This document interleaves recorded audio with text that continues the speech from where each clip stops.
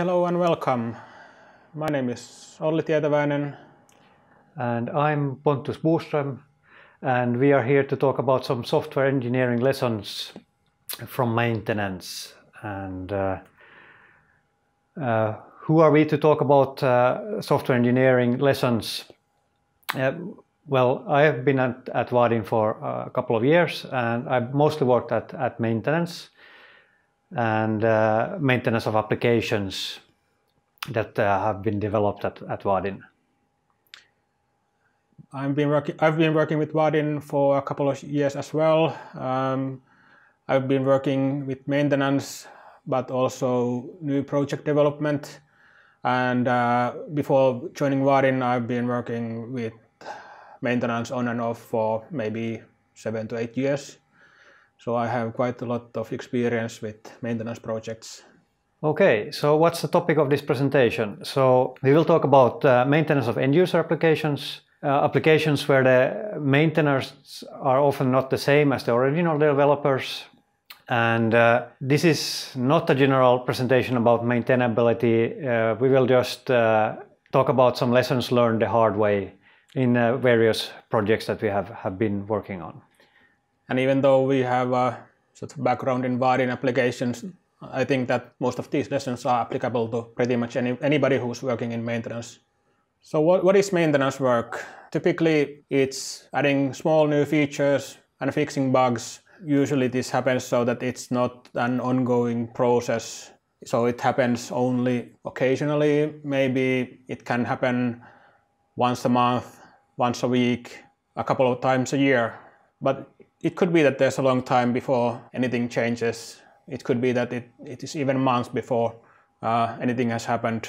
Usually we have a lot of different people working on the same application, so when you, the maintainer, come in, it could be that there have been quite a lot of changes that you are not aware of.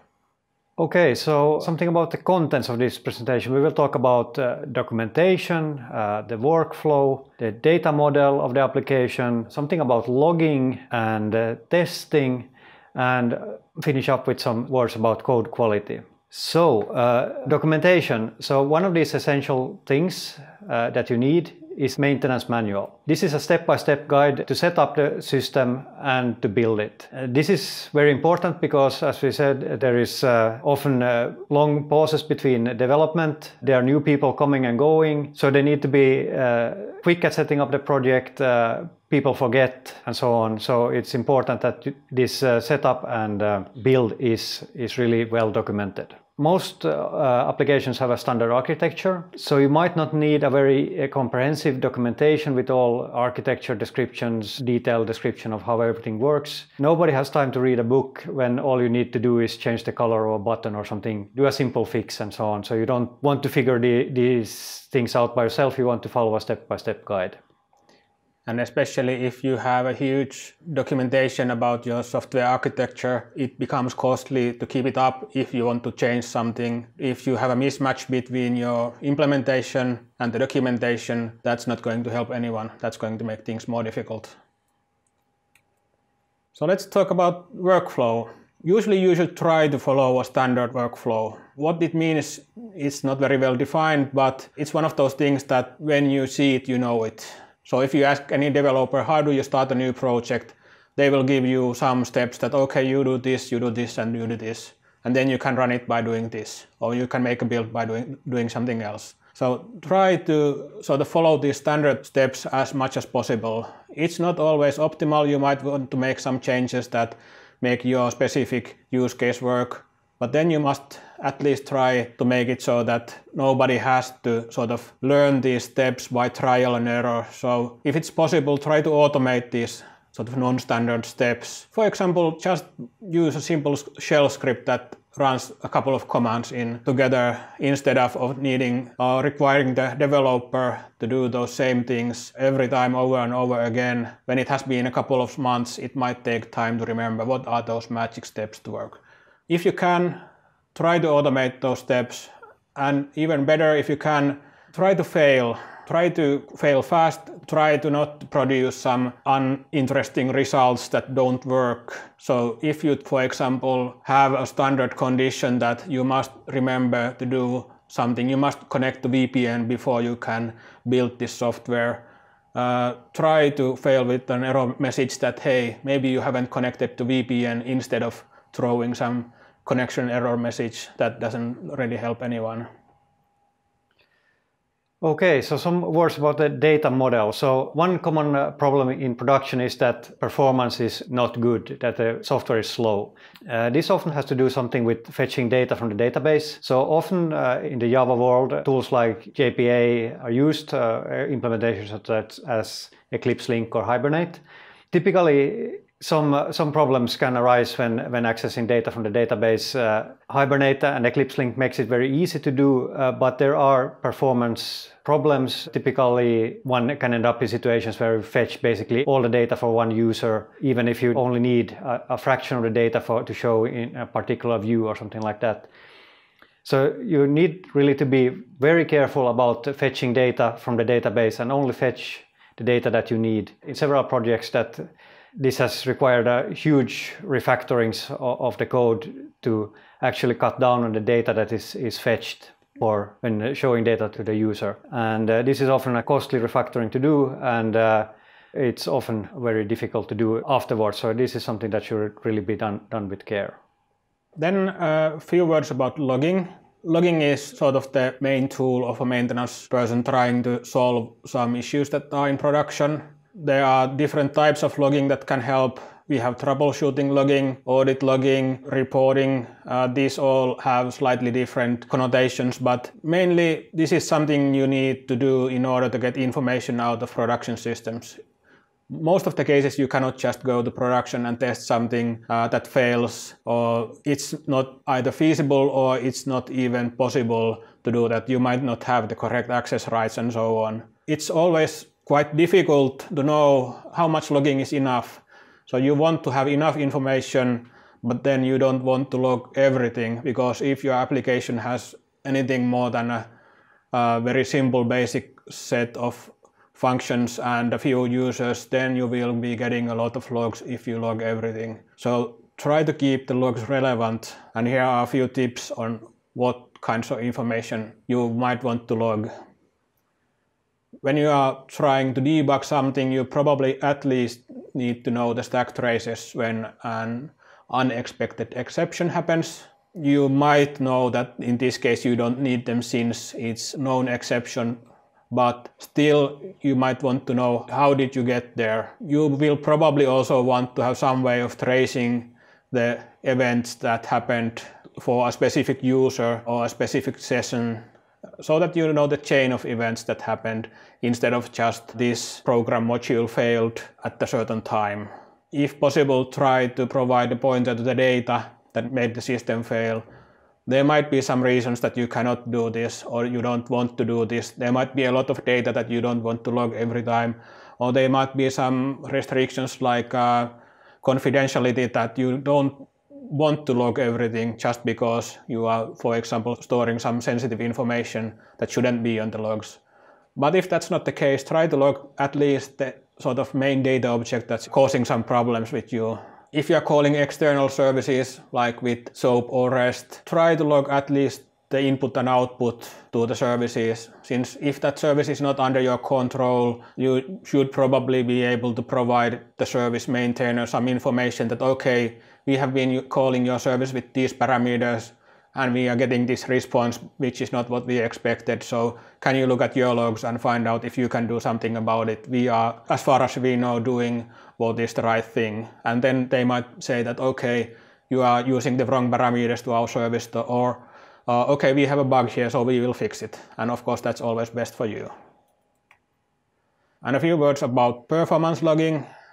This is something that you might want to do if you have a case that you have a slowdown in production. It depends on every application on what actually needs to be logged, but usually you don't get the same information in a development environment than in production, just because the data is probably not the same. If you are using something like Spring, you can use AOP or maybe some configuration to inject some performance logging statements. If you have a known sort of chain of events that causes slowdown, like a specific query or something like that, You can turn on performance logging for a short while, since this is also quite expensive performance-wise, and then disable it after you are done, and then you can take the logs and see that what was actually happening there, why is this so slow, and then you can maybe try to re-implement it so that it's not actually breaking so much or being so slow.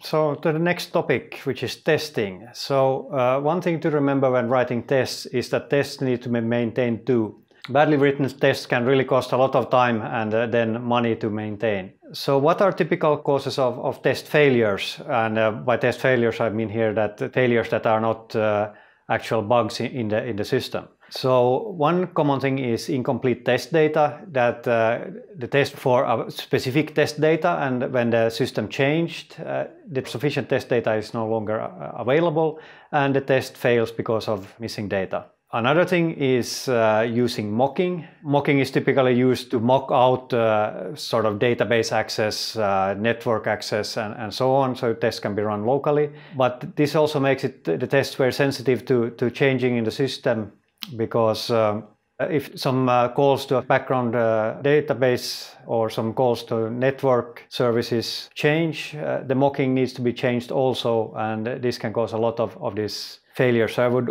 go so far even to say that mocking is evil, even though it can be useful in some cases.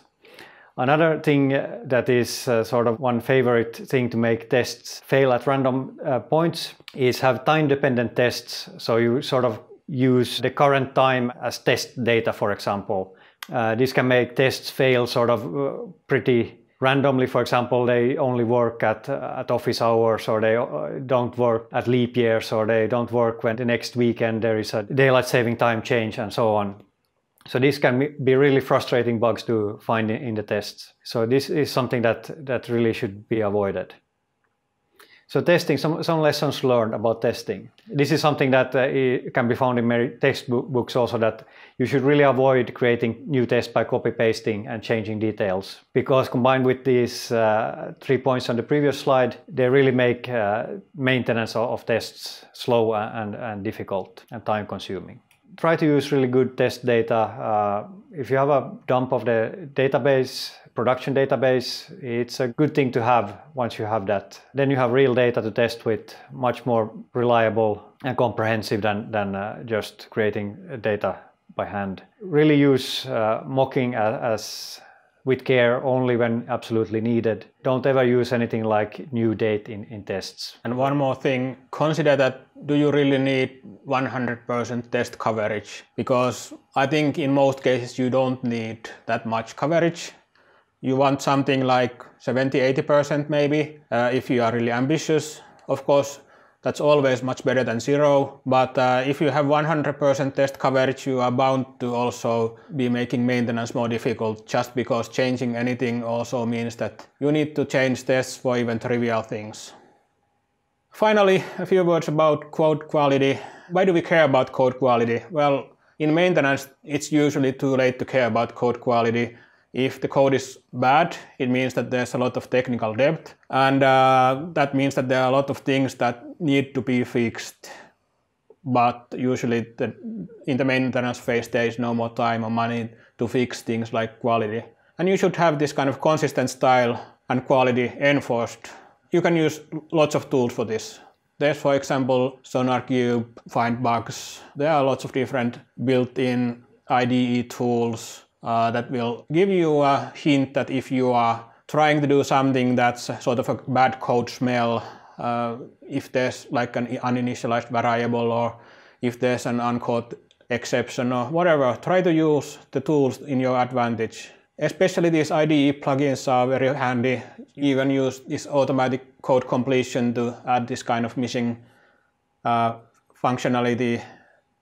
But some of those might be sort of even slower running, that will only give you a report of what things you should fix. You should use these. You should fix those things, because the maintenance people will thank you if you have a good quality code base. Try to include these code quality analysis tools from the start. since it will take you a long time to fix all the issues afterwards, and nobody really cares, at least from the management point of view, that do we pass those code quality metrics. They care that they have a working product, but you as a developer, you should care that you have good quality code base that will not give you headaches in the long run.